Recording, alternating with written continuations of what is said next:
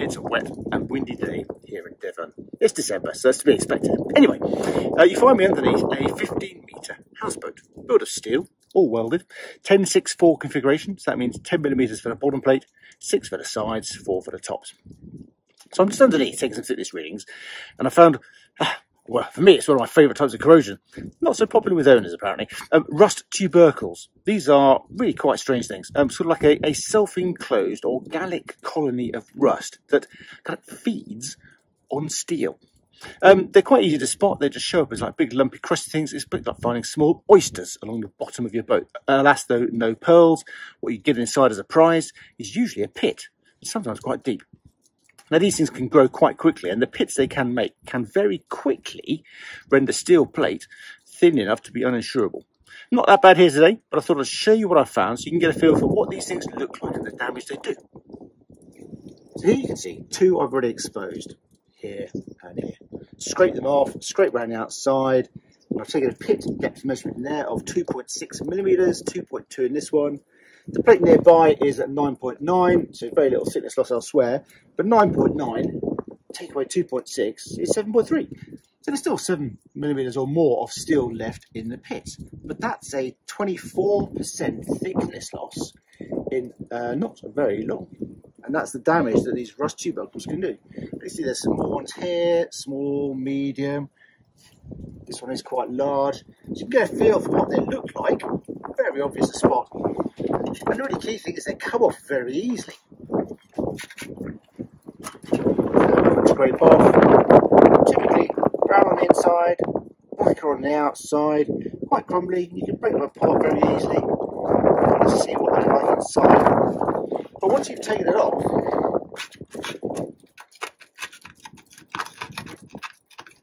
just getting the corner of my scraper in there, you can clearly see how soft the steel has become underneath those pits. So let's get a quick reading close by, see if we can get one of those, see what we're talking about. So right next to the pit, there we go, solid reading of 10. That's really good. So that's 0 thickness loss alongside the pit. And if I actually get inside the pit, typical pit, what have I got here? 1.8mm.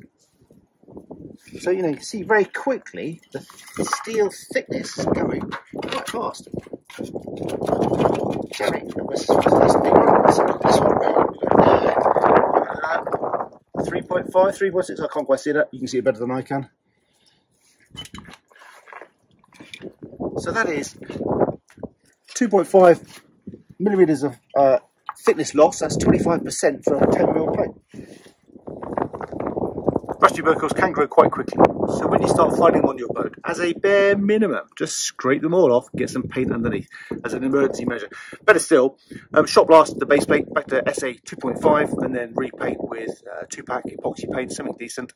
Paint only lasts for about 5 to 10 years, even the good stuff. So, you know, this is a job that needs doing on a regular basis on all steel-hulled boats. Thickness loss is you know, bad news for your boat, and once you get below, 4mm, 3.5, you'll find that many insurance companies will start to get twitchy and the vessel reaches its minimum insurable thickness. That's quite a detailed subject, and I explored that in a bit more detail in this video here. So go and take a look at that, where I looked at the minimum insurable thickness for narrowboats based on a paper done by 2 very good inland waterways marine surveyors, Peter Brookes and Simon Keeling. Here I am towards the back of the boat, starboard side. You can see here there's a really fine collection of quite sizable tubercles that are all kind of coming together. And again, usual routine.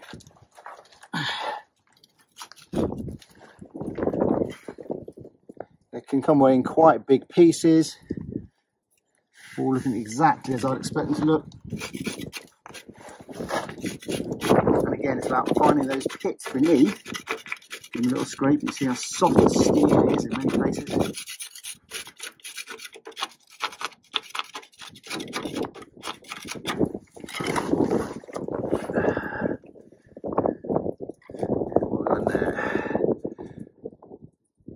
Coming on for 2mm there. Yeah, 1.5. Rust tubercles aren't your friend. They would form relatively quickly, eat into the steel, and they can very quickly produce pits that become meaningful action. It's here on the side. These ones are some this running, so a plate reading of 9.9 with a 1.5mm depth pit. Gives us a pit depth thickness of 8.4 metres. That's still plenty of steel to be insurable, but certainly if you do nothing about it, the inevitable is going to happen someday soon.